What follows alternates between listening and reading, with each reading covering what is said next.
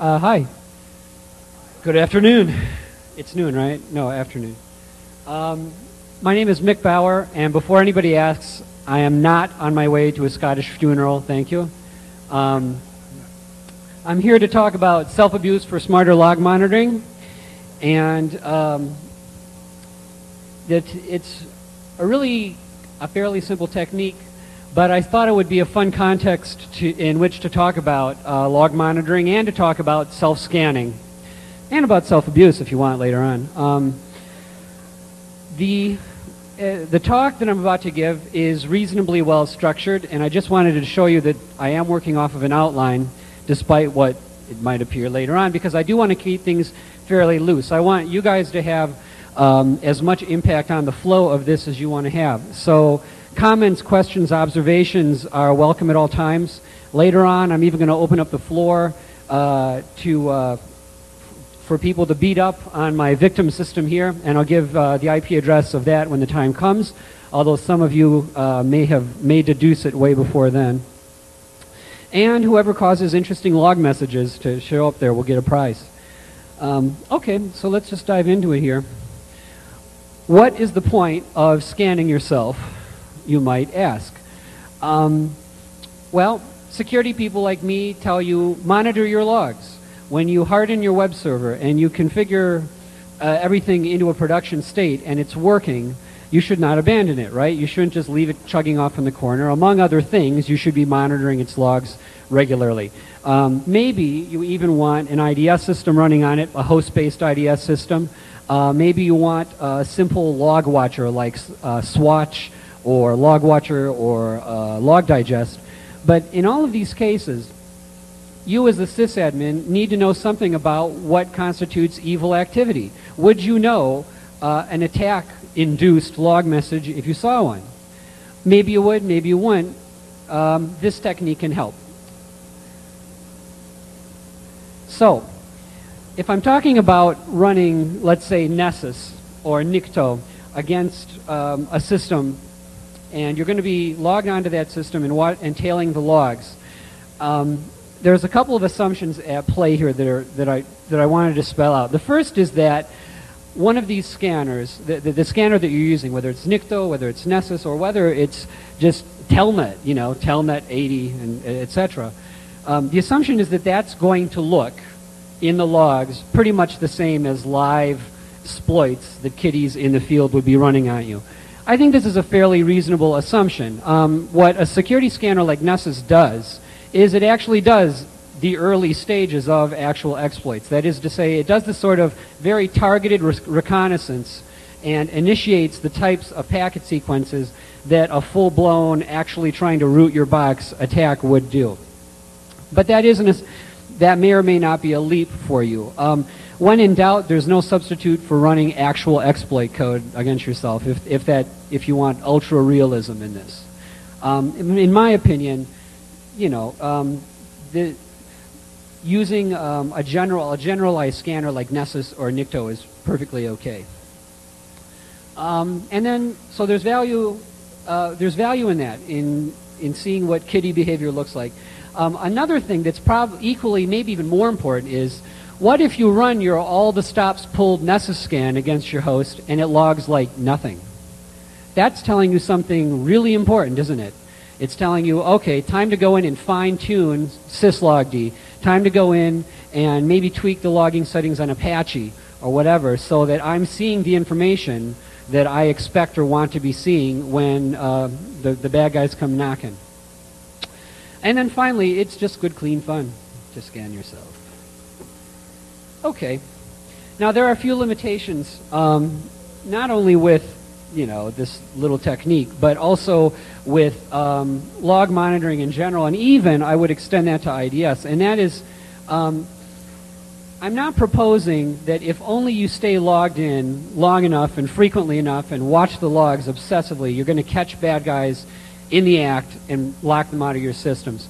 I mean, that's obviously not realistic. I think that it's not realistic a lot of the time with IDS as well. Logs are first and foremost a forensics tool. They let you know what happened. By definition, nothing is logged until after it occurs, right?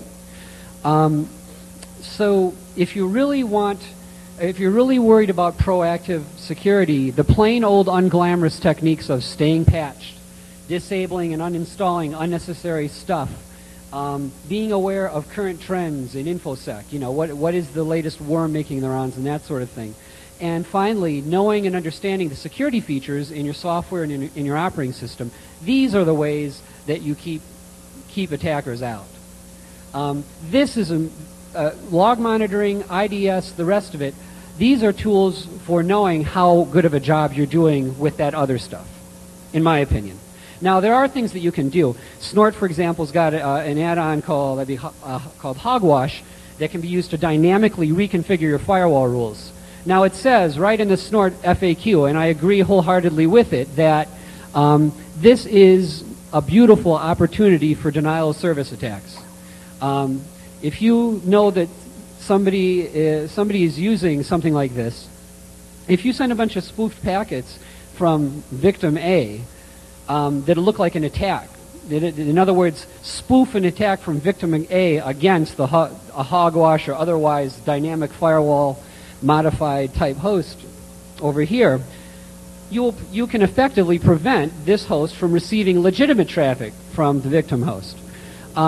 This is really the fly in the so-called intrusion prevention ointment, and there's various ways around that, and I'm really not prepared to get in big debate about it or anything. But other than tools like Hogwash, IDSs are mostly for forensics, I think. Okay. Does anyone want to pick that particular religious fight with me now, or should I move on?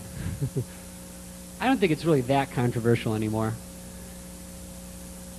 Okay, well then let's dive right into a demonstration.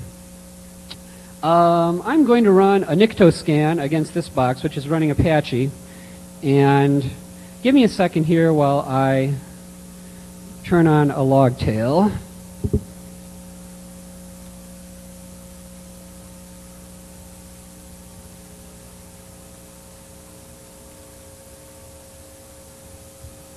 Okay. What I'm going to do on my main laptop over here, I've got a Nikto scan all fired up and ready to go. And Nikto, if you're unfamiliar with it, is the successor to Whisker. Rainforest Puppy stopped active development on Whisker. He's still maintaining libwhisker. And he is, if you're interested in what Whisker used to do, you're redirected to, not redirected, but encouraged to go to cert.net and get your hands on Nikto, which in fact uses libwhisker. It is a web server scanner, and what it does, among other things, is it checks for known bad CGI scripts, known bad sample scripts of various kinds, and a whole lot more. And if you're interested in command line flags, I'm starting it with the general scan. That's what the -G is for. -N means no DNS resolution. And then -H tells it the target host to scan. So I fire that up, and at this point I can skip to my victim. And let me see if I can't expand that a little bit.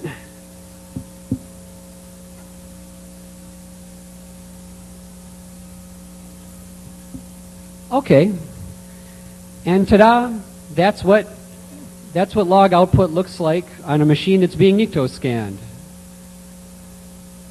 Fascinating, isn't it? I could watch this for hours. Actually, well, that isn't the point. Notice, though, what I'm seeing is a lot of repetitions of really similar messages. If I'm setting up something like Swatch, if I'm setting up something like log digest, I'm going to make sure that the string file does not exist is one of the things that I'm checking for, right? If I'm concerned about being Nikto scanned, if I'm concerned about people probing this web server for stuff. Now, if I'm only interested in a specific type of scan, I can say, grep for more than file does not exist, but you get the idea. Any questions? I know that's really deep and all. Okay. Wait, oops. Okay, there we go. Now, as you can see, this is back to, oh, nuts. Look over here. Oh, I wonder if the problem is the switch. Well. Oh, yeah, it must be the switch. Okay. So as we can see, Nikto is finding some things wrong. And, one of the things that it has found is that there is the Apache manual installed on here, which is default for SUSE Linux. When you install Apache on SUSE Linux, it very conveniently gives you the Apache manual. Now, that's probably harmless. I mean, it's just a manual, right? But it has a little search engine in there. And the fact is that as a matter of practice, you don't want anything unnecessary installed on a production web server, right? So even something as innocuous as the Apache manual being there is still a significant finding. And this, of course, is the other benefit of this technique, is when you scan yourself, you will find out if there's more hardening that you've still got to do on the host in question. I would like, if I could, to insert another demo here that I hadn't really included on the slides. But before I do that, are there any questions up to this point? Any at all? Okay.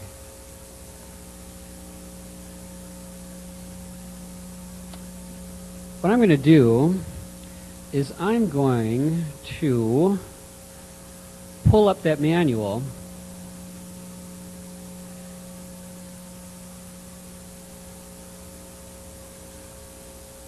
Here, bear with me.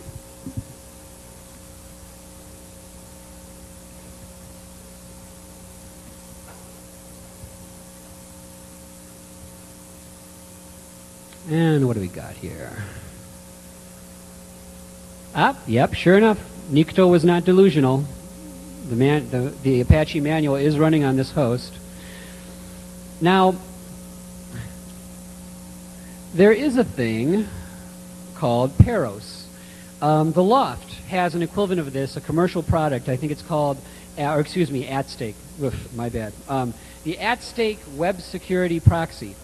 And what a web security proxy is for testing various types of web vulnerabilities pretty much at the application layer. And in other words, I can trap requests from my outbound requests from my attacking machine, monkey with them, and then send them back on their way towards the victim machine. So let's say I click trap request on here, and incidentally, Peros is available. Oh, brother, I forgot to include a URL on this. If you do a Google search for Peros web proxy, you'll find it really easily. Oh, wait, I know what I can do. Proofsecure.com. That's where you get Peros, or Paros if you're European. Proofsecure.com. Okay, I have told Peros to trap the next request that passes through it. Oh, and incidentally, behind the scenes in my hotel room, I set up my web browser so that it's using localhost :8080 as its web proxy, and that's what Peros is listening on. I go back to my web page here. I type in some kind of let's do something that I'll see. I type in a search string, click the button. Now, the Netscape icon, I'm pointing at my screen. That does you no good at all. In the upper right-hand corner, that Netscape icon is spinning and spinning. That's because Peros has grabbed that outbound HTTP request so that I can monkey with it. And we see down here in the bottom, in the body, here's my search string. Now, this is sort of a lame example, but what I could do here is type perhaps a much, much longer string than the web page itself will let me type in that field. So I lay in a whole bunch of Fs, and then I hit continue. Now if I flip back to my web server, okay, I got an error message. That's good. That little search engine apparently has some kind of error handling. But if it didn't, if the web server froze up or something, that would tell me something about the security involved in that little search thing. So anyhow, that's Peros. If you're interested in web security, and if you're running a web server, you really ought to be. I highly recommend this tool for testing web forms and web applications, anything that could be vulnerable to fuzzing, which is what we just did, by the way, fuzzing, cross-scripting type attacks, you name it. Okay, back to the regularly scheduled program. Okay, so we saw Nikto versus Apache. Let's dive right into a third demonstration. Can you believe it? So many demonstrations in such a short period of time. Oh no, why is this still logging? Oh, is Nikto still running? Must be. Oh yeah, it is. Okay, I'm going to kill Nikto. And the site for Nikto, by the way, it's in the slides in your program, but it's cirt.net. That's CIRT.net. You know, www.cirt.net. Okay, good. Now, okay. Now Nessus. Now Nessus, available at www.nessus.org. Outstanding general network security scanner from Renaud Deraison. He gave a presentation at, I think, Black Hat a couple years ago. Heck of a guy. And Nessus is, if you are a security auditor or, well, anybody, it is just the coolest thing because it does what commercial expensive commercial security scanners do, but for free and 100% user customizable. So, in other words, you know of or have written some zero-day exploit, right? You're not beholden to some vendor to provide you with a plugin script. You can write your own if you need or want to. It's got a super easy to use language for that, its own scripting language. Now, before I started this presentation, I logged in and everything, and this is not going to be a tutorial on using Nessus. I've written articles about it. Actually, my book, I haven't plugged my book yet. Many of you are probably disappointed because I have not yet plugged the book. Building Secure Servers with Linux. You got chapter 10 from this book on your CD, which might have been really dumb of me because maybe you feel no need to buy it now that you've got juicy chapter 10, but there's much, much more. Anyhow, in chapter 3, I think, I talk about using Nessus as a sanity check after you harden a system. So you want detailed information on Nessus? Buy the book. Flip to chapter 3. Okay. So what have I got here? I set up a scan that's pretty selective. I disabled a bunch of the plugins that I know are completely irrelevant to this system, strictly for the sake of expediency here. Another thing that's cool about Nessus is step 1 in a Nessus scan is a big old hairy port scan. Usually, I mean, by default it uses nmap. But that's really pretty time consuming. And there's nothing to stop you from running your own nmap scan, saving the output to a file, and then telling Nessus, hey, I've already got scan output, use that. And what else have I got here? Okay, target selection. My target host is 10.25.25.2. And,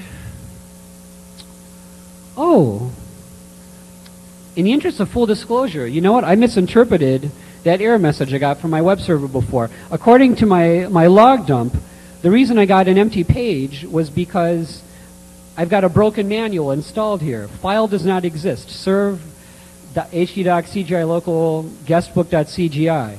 That's pretty cool. If there are any invulnerabilities in that guestbook, they don't apply. It's not there. I'm sorry. That just kind of caught my eye there. Oh, good. The screen came back up. Nessus is really good about tracking sessions. So if you've already scanned a host and you had clicked save this session, then later on you can click on that session. You know, it's got a date and a timestamp and an IP address, and whammo, it will pick up where that scan left off if you interrupted it, or rerun it, whatever you want to do. I'm putting it in manually because I want to pretend that I haven't already scanned this box sideways. And, oh wait, let me show you the knowledge base page too. That's actually pretty cool. Nessus can keep track of everything that it scans in a database. It's called the knowledge base. And So when you do subsequent tests, I mean, say you've got this, web server farm, and you're gonna scan it periodically to make sure that as you add web applications, as you add software, as you apply system patches or what have you, that that you're still not exposing yourself to anything obvious. You can maintain a knowledge base on that host so that basically what you do is a full scan and then incremental scans. That saves you the time and tedium of running the same scripts over and over and getting the same results over and over. Okay. I'm just going to fire up the scan here now, though. And now at this point, I'll flip back to our little web server. And since I'm now doing a general scan, I'm going to tail varlog messages. And if you see some really wacky animation, it's because I've got a bad checkpoint driver on this system. Hold on a sec.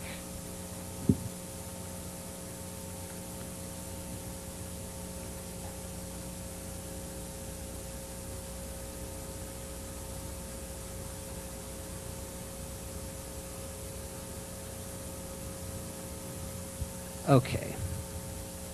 And now we start to see some nasty grams. Oh, and some of them are even coming from me. Better still. Oh, it looks like it's doing a port scan. Well, I'll be darned. Well, isn't that annoying? Well, that's going to take all day. Nessus is not without its quirks. Well, that's funny. I said do not execute scanners that have already been executed. What the heck? Oh well.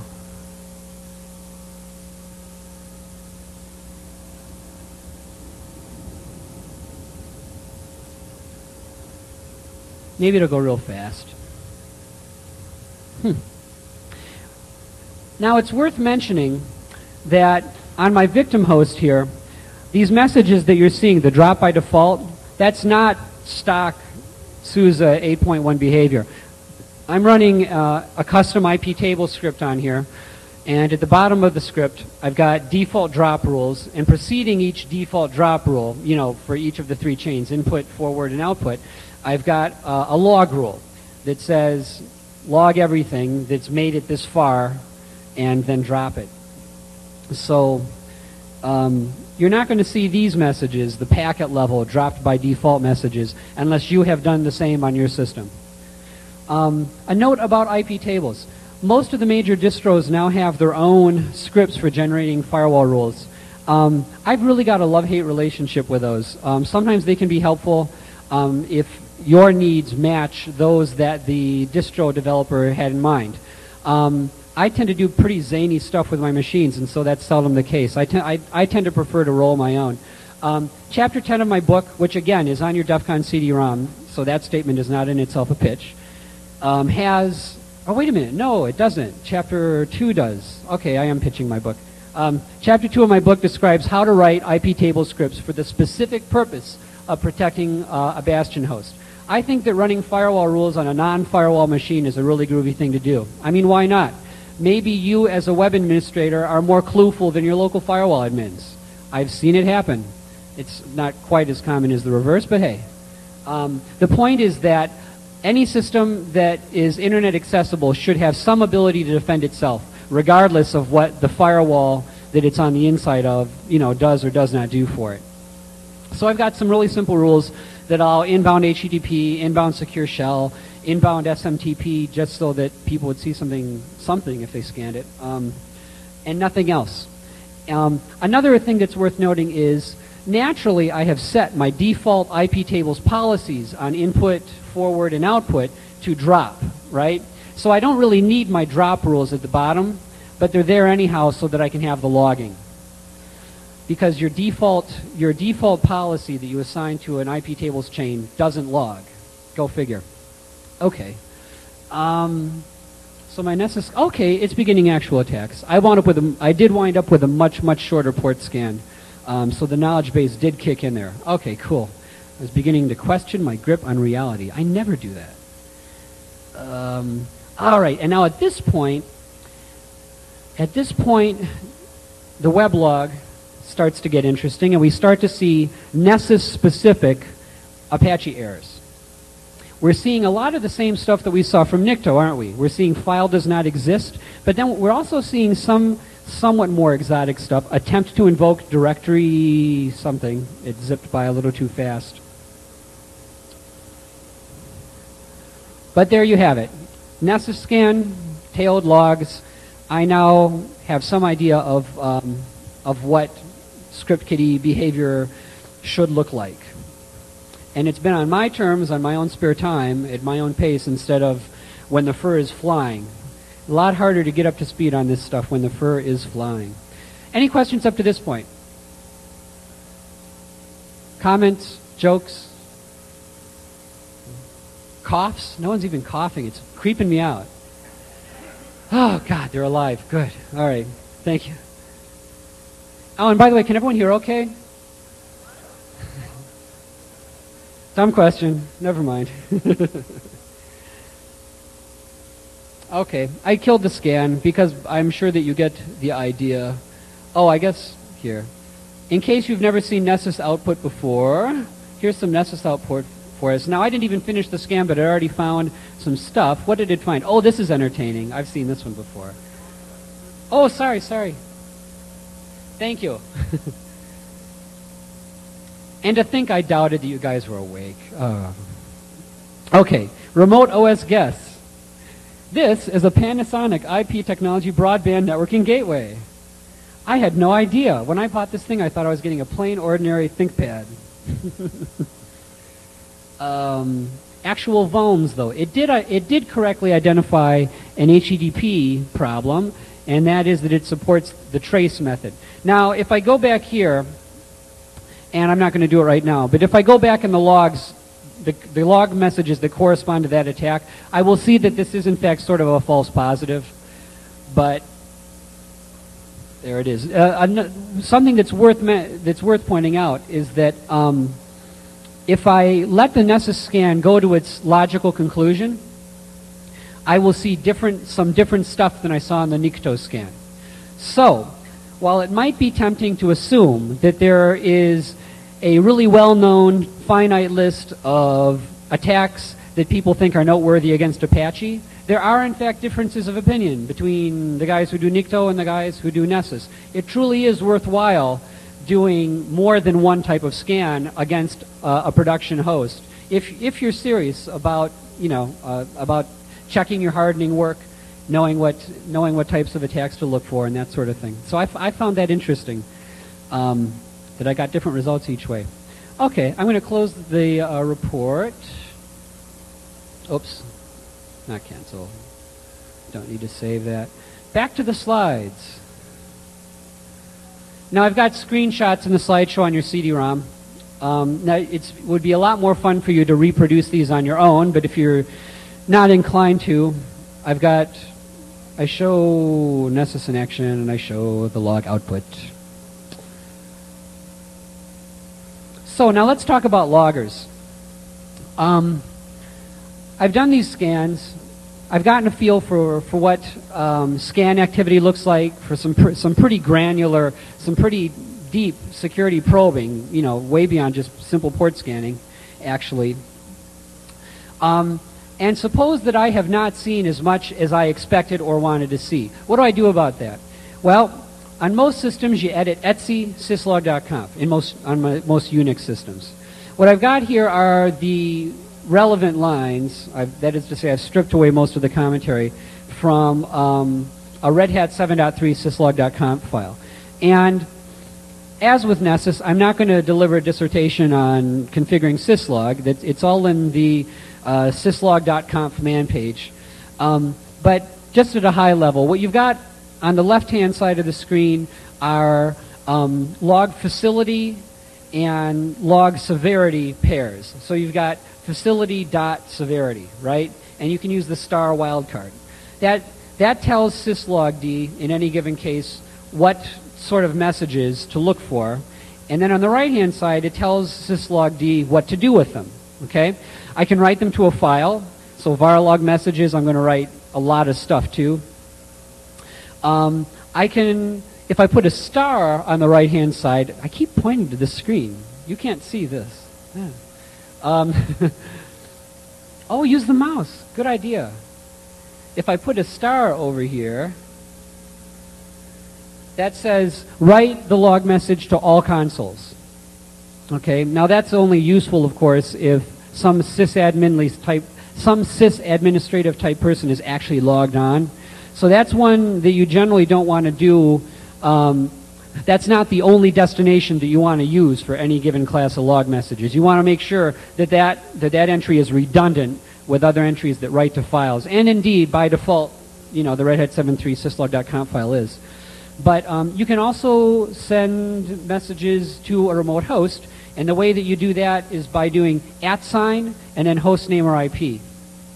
And that'll send it to UDP 514 on your central log server. My talk at DEF CON last year was about setting up a centralized stealth logger and using it in just that fashion. It's real important that you have good logs and that you have logs that you can trust.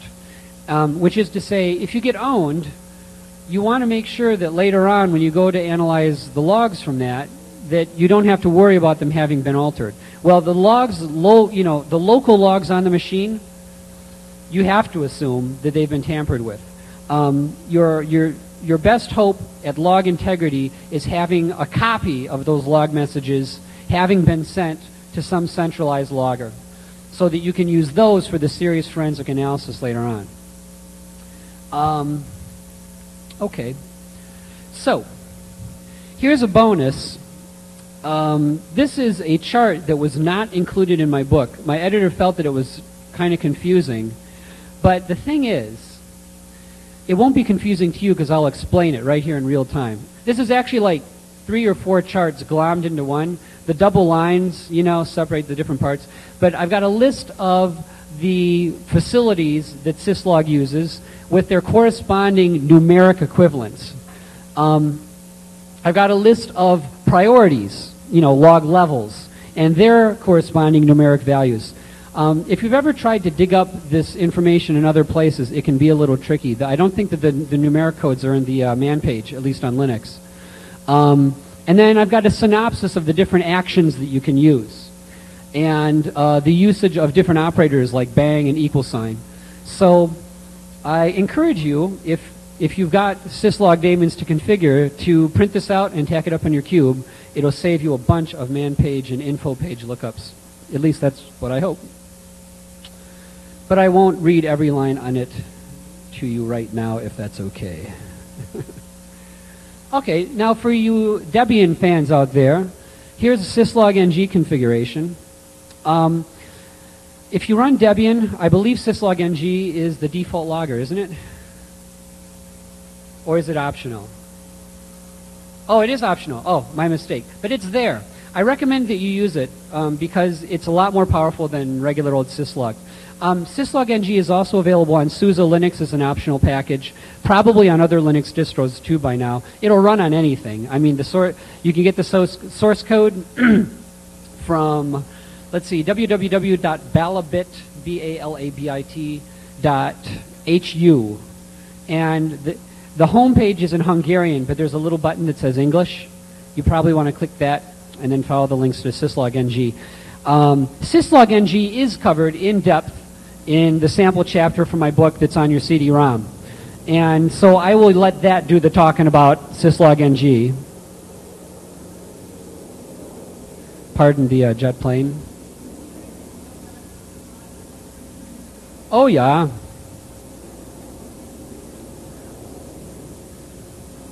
I just said that in a really Minnesotan way, didn't I? Yeah, sure.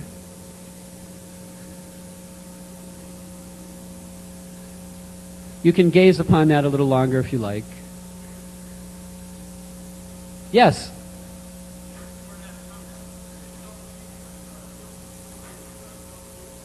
Well, does a kilt facilitate self-abuse? I'm not going to answer that question directly, but what I will say is that the sporran, which is the pouch in front, is the most practical accessory that a man can have, because it not only gets all of your important stuff right there in front of you, but if you need to scratch, no one's the wiser. So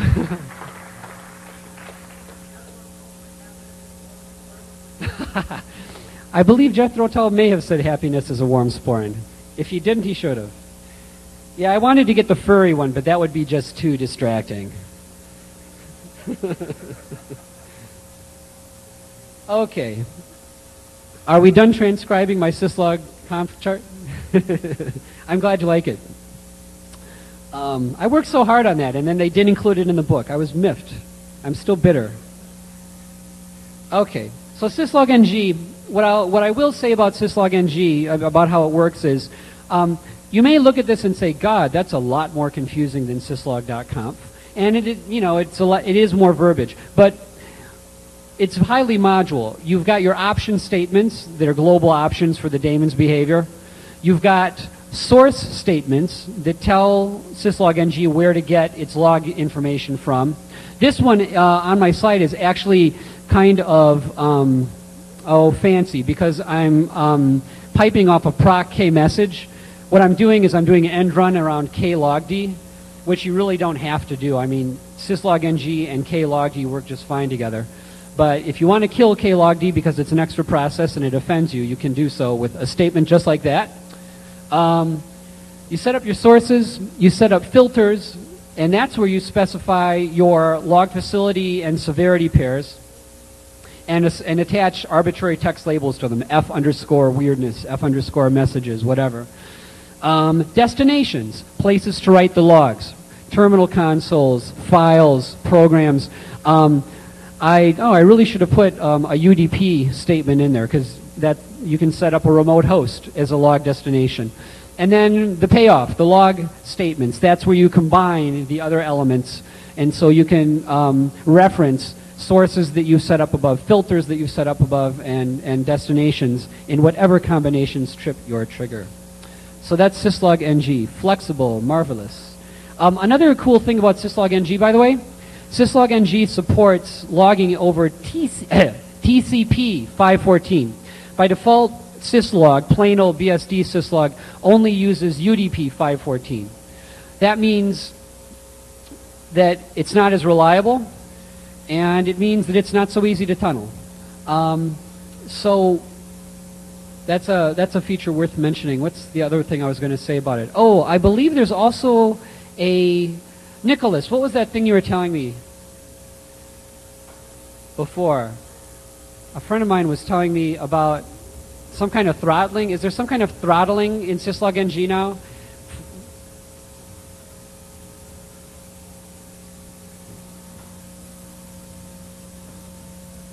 I was too lazy to write this down, so... Yeah, you can have a target every X minutes to tell you how many packets it lost and to affirm you that it's still alive. Thanks a lot. Okay, not actually throttling, but you can have it tell you statistics about how many packets it drops if, in fact, it does wind up having to drop packets. That's something that syslog won't do. If syslog drops packets, you know, remote log packets, you never even know about it. Okay. I could go on and on about syslog-ng. It's really groovy, and Bashi is such a sweet guy. But I'm going to go on and talk about automated log watchers. The payoff, as it were, of the technique. Once you've figured out what to look for, you can configure some other application to look for it for you. The one that I cover in the log chapter in my book is swatch or swatch, the simple watcher. I don't know if I like swatch as much as I used to. For one thing, it hasn't been updated since like 2000.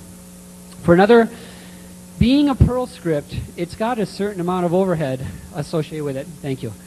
And I was running it on this machine this morning. This thing is, I think, a Pentium 266, and I was really shocked by the CPU hit that I took from running swatch.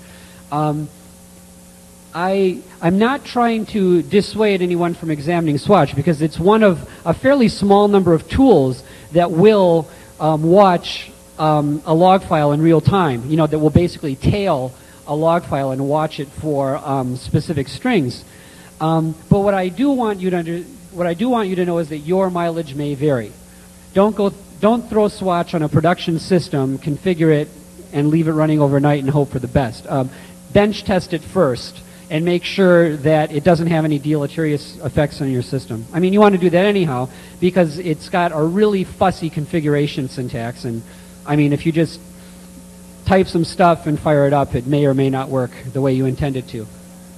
The good news is that the Linux distros each come with their own log watchers of various types.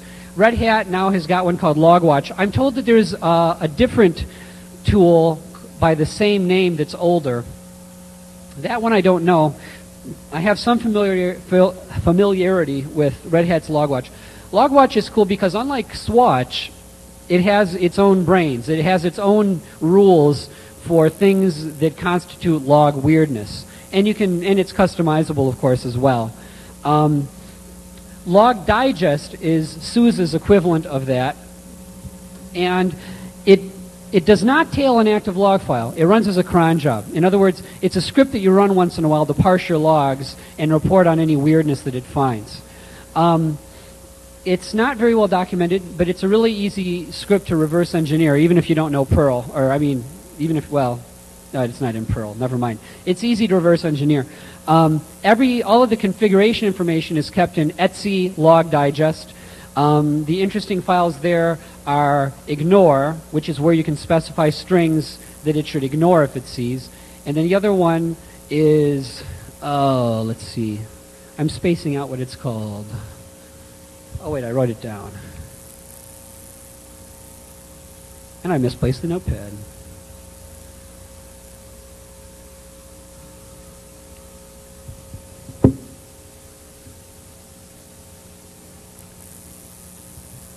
Alarming.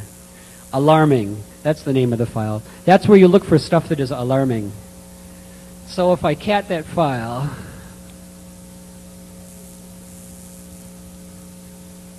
oh, shoot. Bear with me here.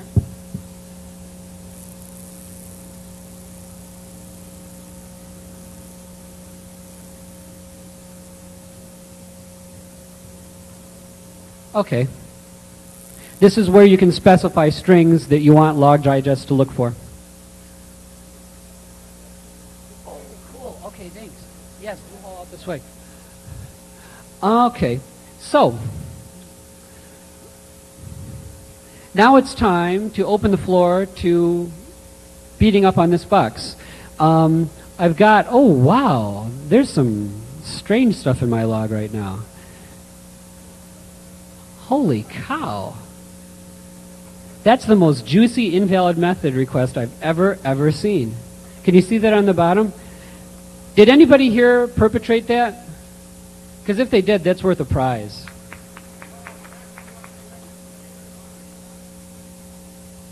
Beg your pardon?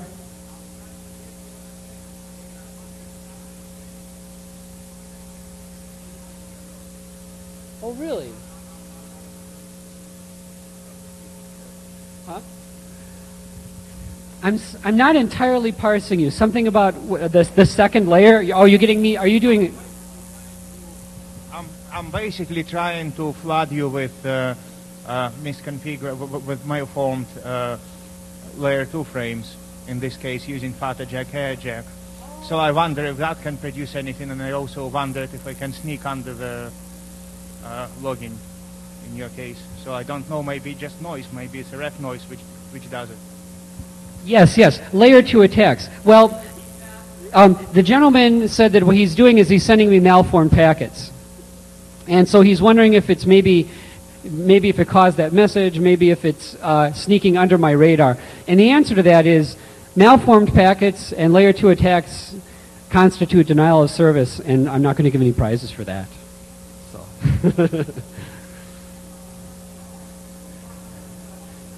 Well, okay, consolation prize, fine. The consolation prize is an ESPA SCSI interface with a black and, oh no, a GX frame buffer. Hot damn. There. Are you happy now? Are you happy, kids? That's the only DOS attempt that I'm going to give prizes for, though. I've got my morals. Huh? Hmm? Oh, yeah, you could give them out. Sure, sure. What else we got here? Oh, I've got some undersized frames received. I think that was the same thing. 192, 168, 77, 4. Oh, that's a broadcast. Okay, never mind that.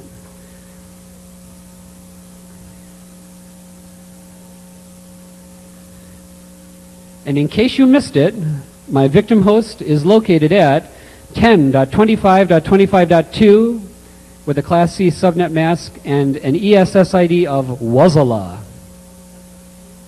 W-U-Z-Z-A-L-A.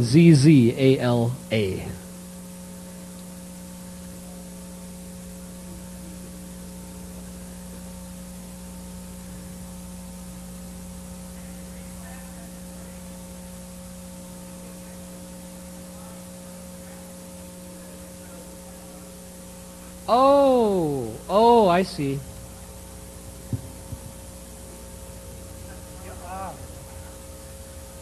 You're right, my terminal got corrupted somehow.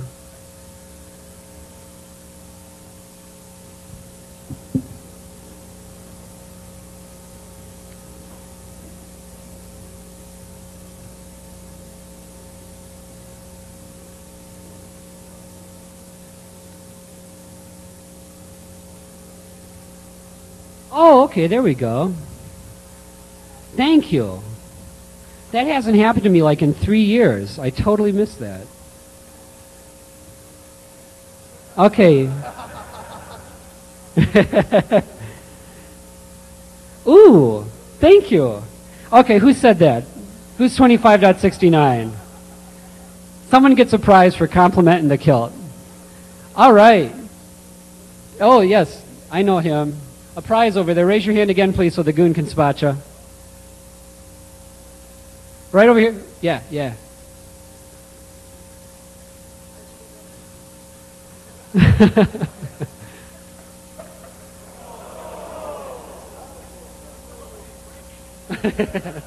How could you tell? How could you tell if it were broken? I'm not even sure what that is. Is that a repeater of some kind? Hmm? Ooh, cool. Prizes, by the way, were donated by Uncle Ira from Miko. So buy stuff from Uncle Ira. Very cool guy. Okay, so what else here? These are all from 25.69. Is that all you, Tony?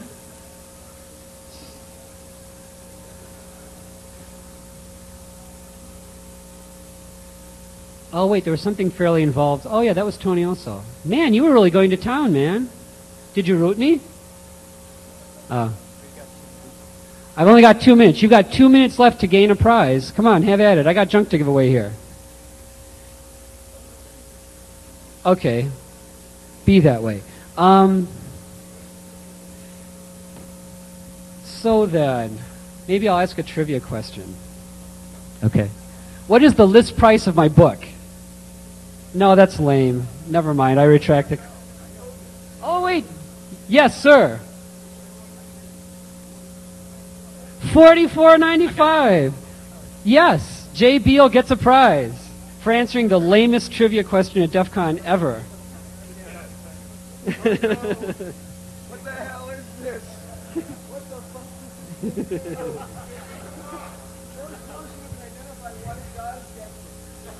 fuck? Jay, it does whatever you're elite enough to figure out it does. That's what it does.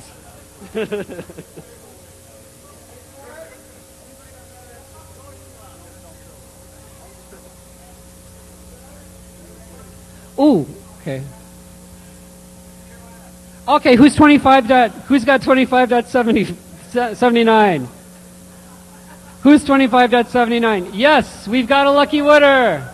All right. And I'm quite delighted to end my talk on that note. Thank you very much.